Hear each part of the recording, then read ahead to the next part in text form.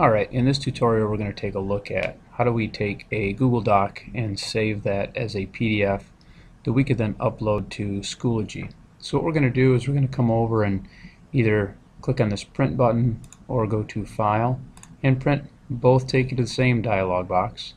And then what we're going to do is we're going to change the destination. And right now the default destination for me is set up to the printer in the lab. And I'm going to change that to the local destination of Save as PDF.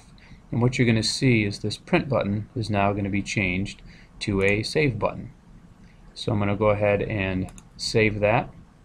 I'm going to get a dialog box that's going to pop up, and it's going to ask me where do I want to save this PDF file. So it'd be like printing. I'm going to print it to a secure place to save it. So for me, I have all of my network drives over here on the left hand side. You may have to go up here to this drop down box to find your H drive or your student number.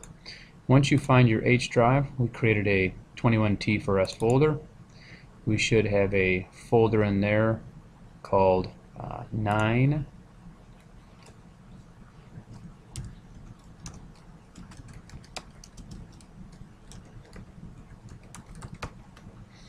search strategies. We can go inside of there and we can give this PDF also a name as well. I like to can't use the period anymore. We have to just use dashes just because the period is used to save file extensions. So I'm going to call this one 9-Q2 and I'll hit save, and it's going to go ahead and save that as a PDF. So when I go to upload that to Schoology, I'm going to have to find that on my H drive, and I should have that portable document format that I can upload as a assignment to Schoology.